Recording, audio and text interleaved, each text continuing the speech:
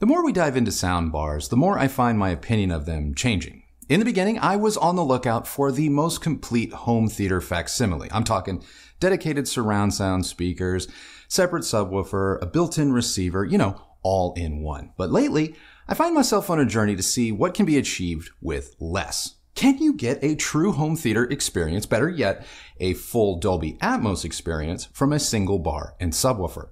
Well, let's find out as we look into the brand new LG SP9 soundbar.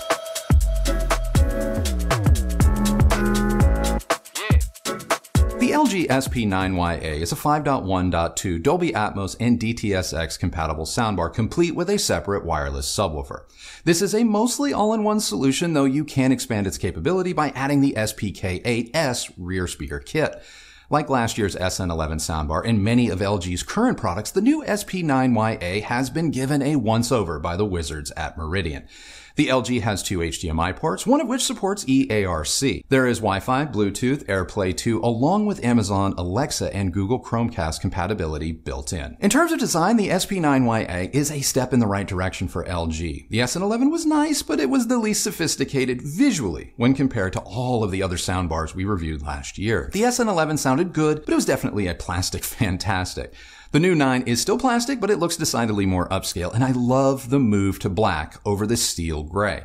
In terms of construction, the 9 feels more substantial and rigid with almost zero flex. Control of the LG is handled by the included remote or the new LG Soundbar app. The remote is serviceable, but we ultimately used our existing TV remote, which made it easy to control volume. But the app is where the magic really happens. You can run the LG AI room calibration, dial in the levels of the individual speakers, access the speaker's tone controls, select different sound modes, and more. The app is functional, though it can experience occasional connection issues. Power cycling the bar or the app usually fixes this problem, but it is an annoying quirk nonetheless. The AI room calibration procedure is simple and it doesn't require the use of a separate microphone. Now, I would love to say that after running auto calibration, the results were as dramatic as Dirac or Odyssey, but they're not. Is there a difference? Yes, but at least in our room, the differences were subtle at best. I still recommend running it, just don't expect ambient room correction type results. I tested gaming through the LG using the additional HDMI input. When connected to my PS5, Call of Duty was great and passed through in 4K 60 HDR, but sadly no 4K 120, at least not in my experience. If you want to enjoy faster frame rates, you can always plug your console into your TV, then go HDMI eARC out of the TV into the bar. If you're using a regular Blu-ray player or video streamer, such as say an Apple TV 4K, you will have zero problems. The eARC functionality worked flawlessly on the LG. In 2021, having functioning eARC should be automatic, and yet this isn't always the case. Dolby Atmos signals coming from Netflix or Disney Plus registered automatically, and because the LG has a front-facing display, you get visual confirmation of what you're listening to as well. So let's talk about Dolby Atmos. One of the big questions about all-in-one soundbars is whether or not a single bar can successfully recreate surround sound performance without surround speakers.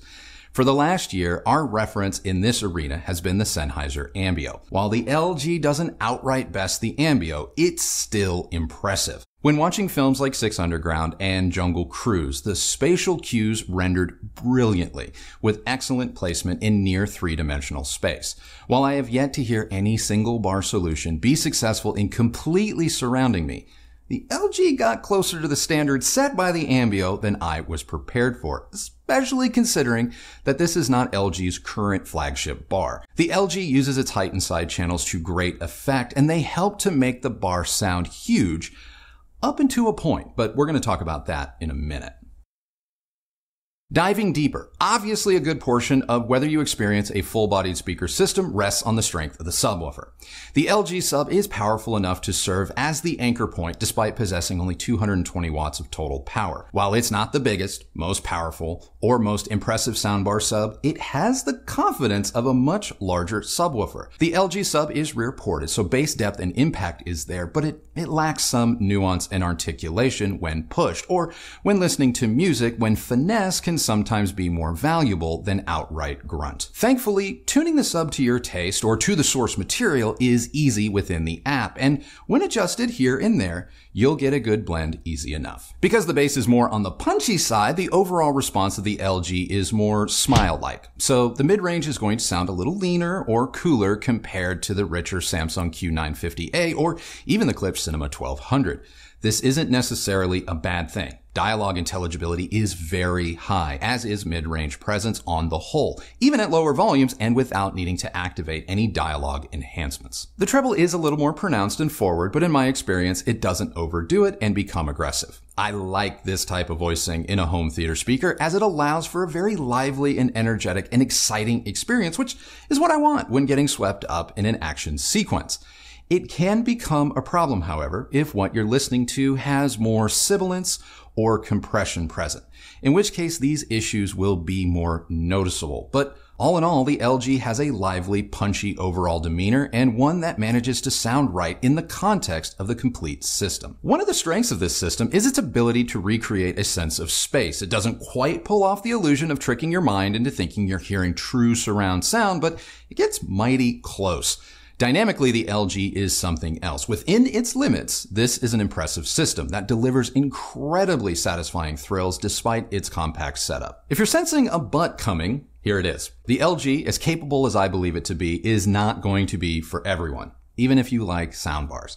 At volumes over about 85 dB, this bar completely runs out of steam and as a result distorts rather heavily.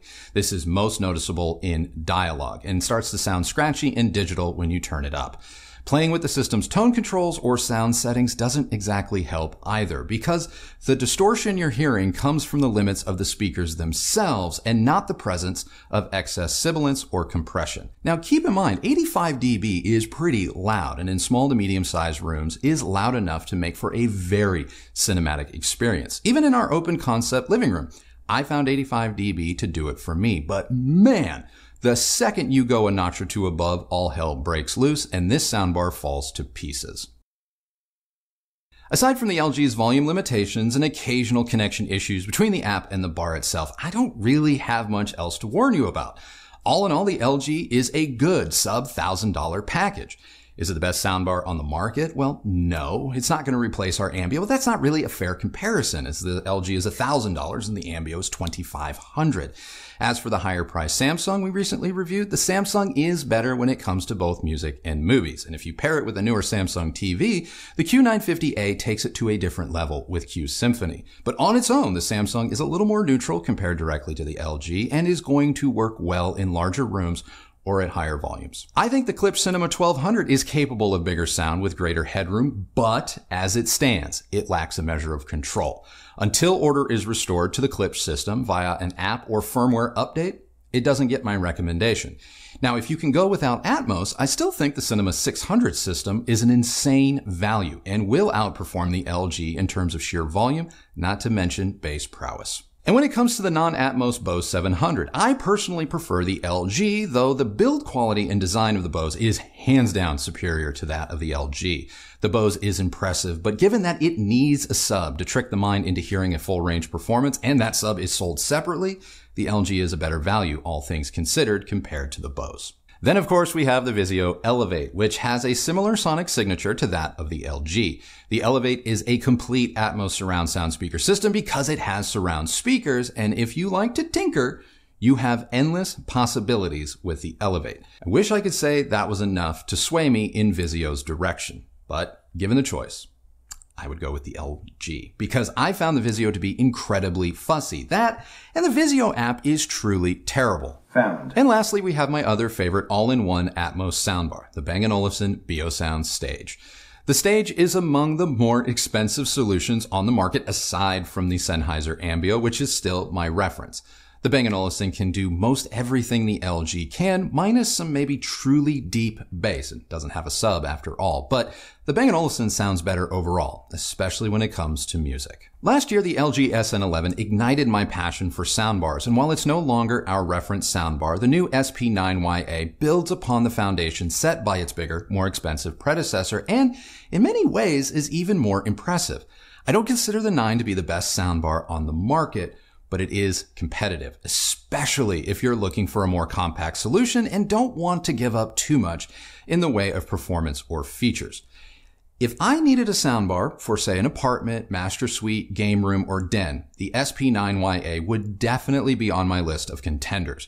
But I would probably go in a different route if your room is large or you just really like to watch movies with the volume set to stun. So that's it. That is now my review of the LG SP9YA Dolby Atmos soundbar. Now it's time to find out what Christy thought of it.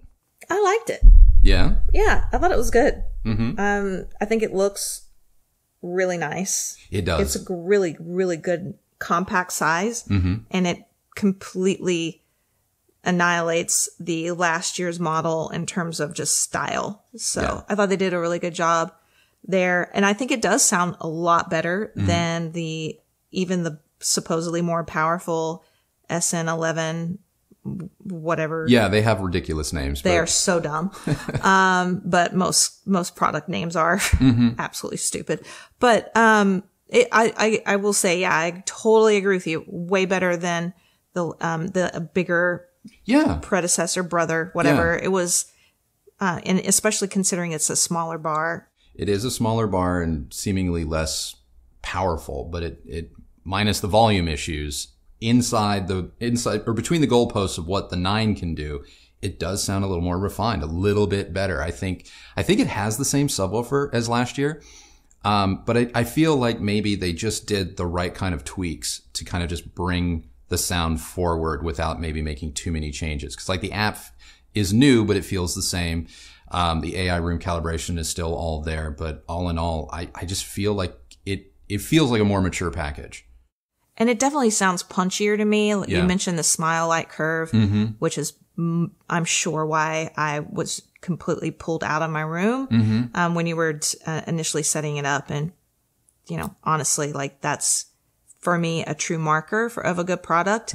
If it pulls me out of my seat from, an somewhere entirely other space in the house, feels like a win.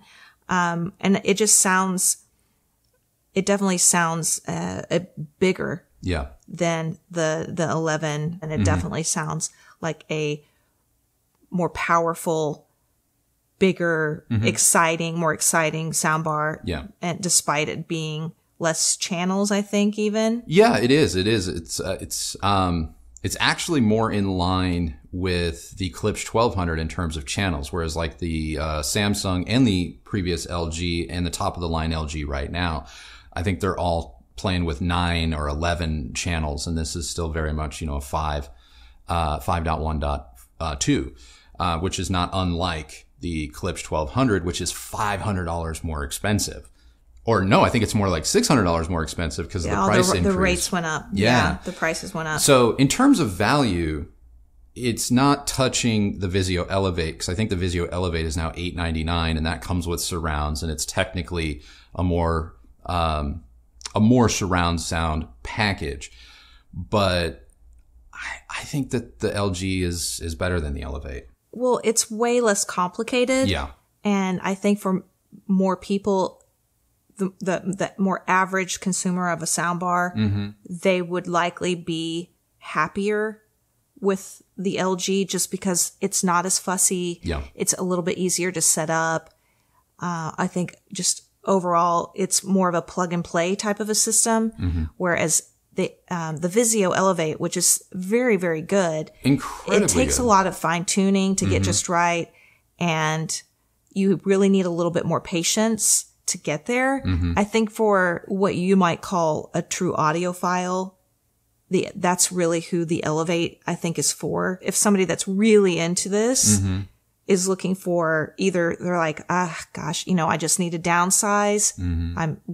Maybe you're in a different place in your life and you're moving to a smaller home, or, financially you just have to like get rid of some things, or, maybe you're looking at a secondary system, but you really like just the whole mindset of tweaking until you cannot tweak anymore. I think the Elevate would be the right bar for you. But for everybody else, I think this LG is a really good, solid system.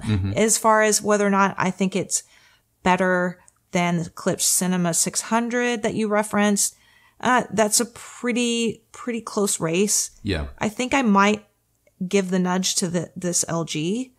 Okay. Over the 600. But it is hard to deny the extreme value. Bar and sub, head to head, I think the LG spatially is better.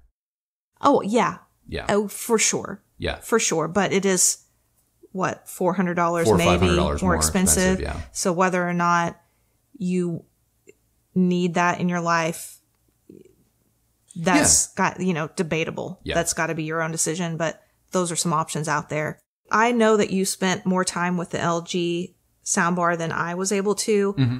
I did not hear this distortion you speak of. Because so I'm not lying, guys. Like, I'm not going to lie, guys. I don't know what the hell Andrew's talking about in that portion of the review. But I think that that's important. That's important because what that is telling people is just how loud 85 dB really is. And the truth of the matter is that when we watch television or movies for just our general enjoyment, we are rarely watching things that loud.